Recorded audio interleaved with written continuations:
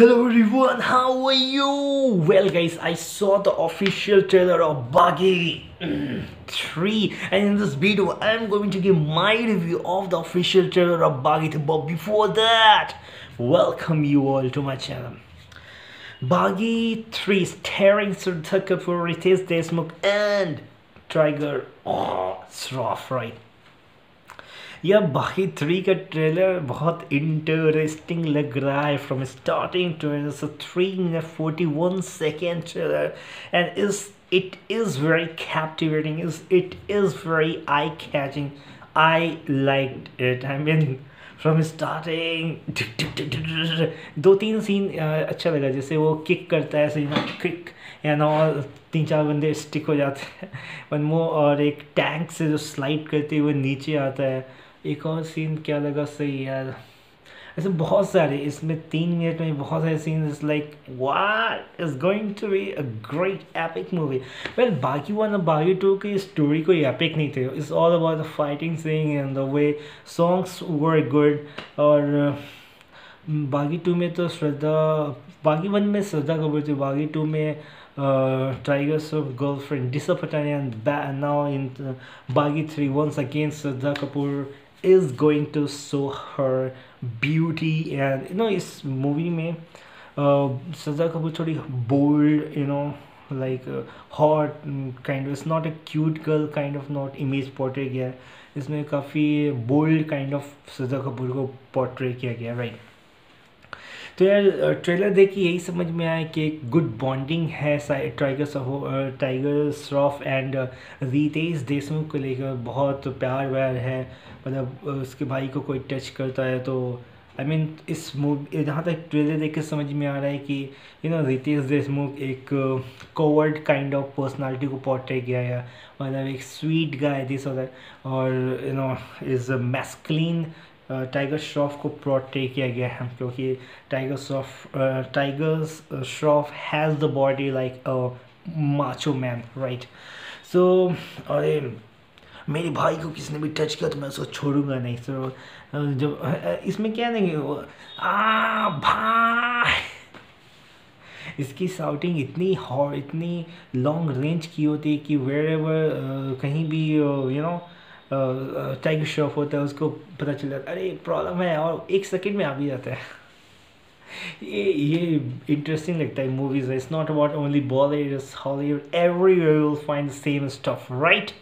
Okay, सो अच्छा लग रहा है. मुझे तो बहुत कैप्टिवेटिंग लगा. It's like from starting to and so much of boom boom boom boom, और जो टैंक से स्लाइड कर रहा सीन, और like so many helicopters are throwing bomb. मतलब क्या ये सीन है यार. मतलब ये दौड़ रहा है, सारी साइड में क्यों फेंक लो यार, मिडिल में फेंको तभी तो वो मरेगा. बहुत इंटरेस्टिंग, बहुत हॉरिबल हो जाता थोड़ा सा यार. आई मीन ठीक है थोड़ी लिबर्टी लेते हो, लेकिन इतना भी लिबर्टी मतलब कि यार कि माँ की आँखी कर दो.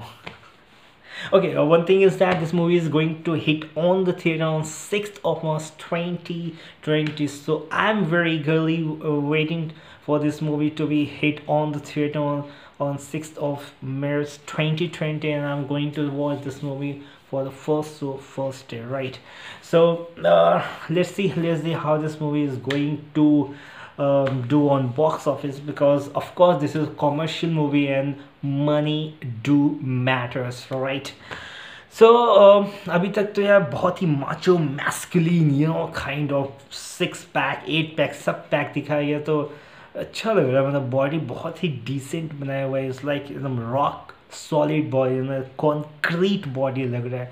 श्रद्धा कपूर को उतना कुछ खास स्टफ हार्डली 2 से 3 सीन में दिखा गया, और उससे पता चल रहा है कि थोड़ी सी बोल्ड काइंड ऑफ गर्ल को पोर्ट्रे किया गया है, और covered kind of is associated Ritesh Deshmukh. दो Riteish Deshmukh not covered in real life. In real life, in this movie, in this trailer, actually, it has been portrayed that Riteish Deshmukh is playing the role of a coward person, right?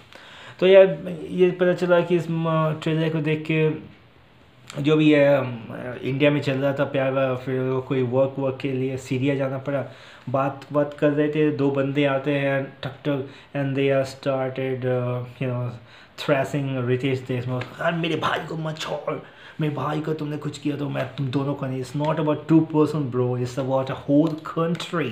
Syria, तुम्हें पता होगा Syria में कितनी drama होते हैं, कितने सारे. I mean Syria is one of the most unsafe place on this planet, right. तो वही है, वो जाता है, लेकिन so much broom broom it is interesting and I hope you all are going to like it, right.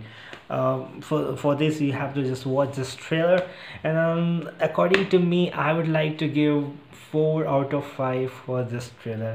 I liked it, I personally liked it, the way the whole 3 minute 41 second, just spent for this trailer. I really like it, and it's not a single second or single picture और trailer ऐसे, मतलब 3 minute 41 एक second भी ऐसे नहीं लगा कि यार क्या बकवास है. बहुत ही इंटरेस्टिंग मेरे को लगा, तो मेरे लिए is a big thumbs up bro. So 4 is good number as far as this trailer is करना. सॉन्ग्स मिसिंग लगा मुझे, एक भी सॉन्ग नहीं दिखा मुझे. ऐसा सॉन्ग तो होना बहुत ज़रूरी है, क्योंकि इंडिया में सॉन्ग चलता है ब्रो. इंडिया में सॉन्ग डू मैटर, इंडिया में सॉन्ग बहुत मैटर करता है, राइट. सो सॉन्ग बहुत लैकिंग लगा मुझे, नहीं एक भी सॉन्ग मेरे को सुनाई दिया, मतलब था ही नहीं. तो लेट्स सी, होप सो कि मूवी में हो ना. So this is all about this video is concerned, guys. I hope you thoroughly enjoyed it, and if you really enjoy किया तो यार सब्सक्राइब कर सकते हो. मैं ट्रेलर, सॉन्ग्स एंड मूवीज़ का रिव्यू करता हूँ और बहुत सारे स्टफ करता हूँ, बहुत सारे सोशल इशू पे भी बात करता हूँ, राइट. ट्रेलर लाइक कर दो यार, शेयर कर दो और सब्सक्राइब भी कर दो. Have a great day guys, take care yourself.